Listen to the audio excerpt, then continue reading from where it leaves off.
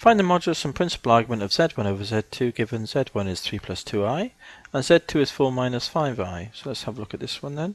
Use the properties of moduli first, z1 over z2.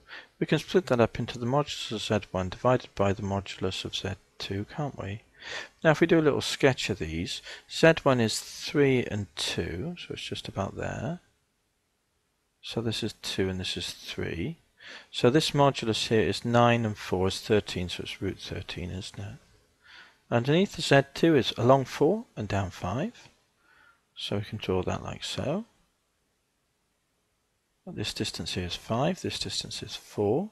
So when we square this, 16 and 25 is 41. So it's the square root of 41. So we can simplify that and just combine them, 13 over 41 if we wish. So there's the modulus then. Now the argument, so use the formula. Arg of z1 over z2 is equal to the principal argument of z1. Take away the principal argument of z2. The principal argument of z1, which is here, acute, is tan to the minus 1 of 2/3, isn't it? So that's tan to the minus 1 of 2 over 3. Take away the principal argument of z2, which is a negative angle here, so that would change that to a plus. And this will be tan to the minus 1. It's a acute angle here.